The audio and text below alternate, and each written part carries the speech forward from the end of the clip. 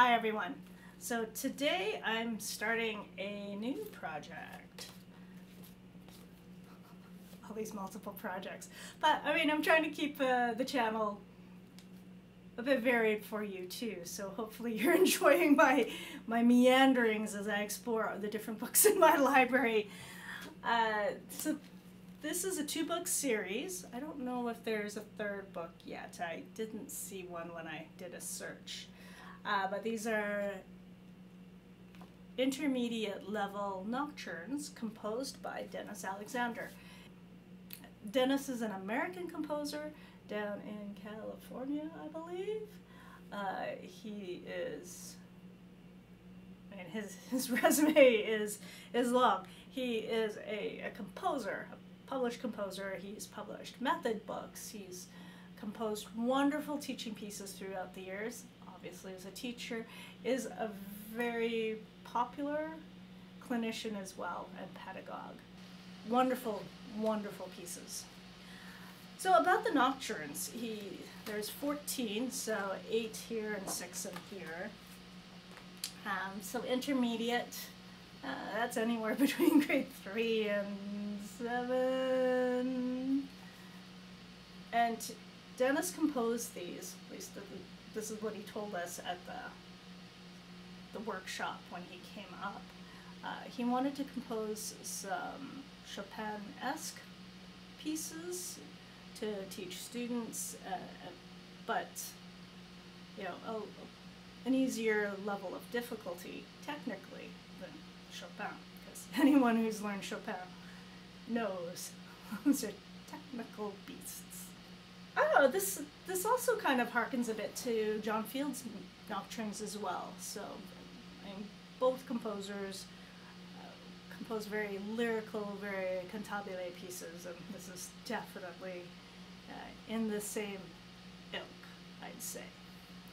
It's a great first piece to get students experimenting with rubato, so pushing the tempo, pulling the tempo, you know, elasticy tempo.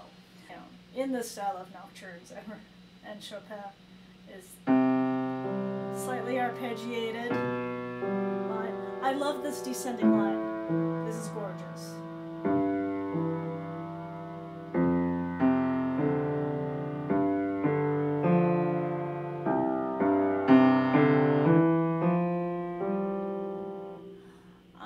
I can really hear a cello. I don't know if Dennis was thinking cello, but I'm really feeling the cello there.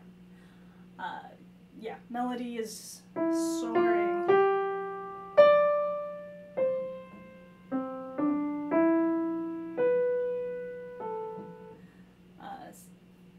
And then as far as that lower line, I like highlighting those lower notes just to show the progression, right? So really pushing it forward a little bit.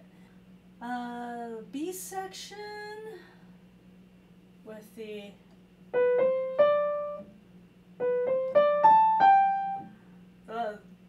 that's very operatic, I'd say. I could really hear a singer doing that, and yeah.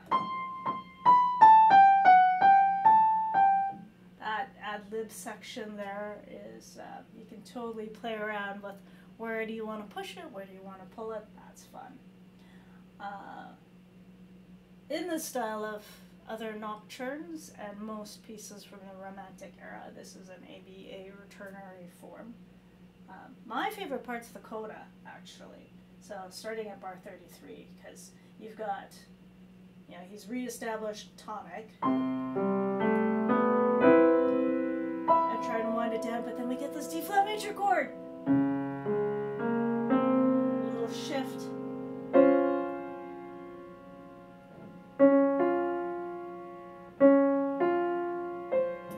Well, it's like a D flat 7, but he doesn't have the A flat there. So this first nocturne, lovely piece. I hope if you're watching this and you're considering learning it, go for it. Have fun with the really beautiful lines, not just in the melody in the right hand, but also the left hand. And have fun experimenting with the rubato. There's a few spots where he doesn't have pedal marked, but I would be tempted to play around with some flutter pedal, but I can see why he has no pedal there, right? Just to have that crisp. Check it out. I'll put a link down below as to where you can grab these books. So this one and this one, and yes, I'll be exploring them every now and again. So every time I need a Nocturne fix. So that is it. Thanks for watching. If you enjoyed this video or found it helpful or useful or entertaining, hit that like button and drop a comment down below. And if you'd like to find out when new content is uploaded, consider subscribing to the channel and hitting that notification bell.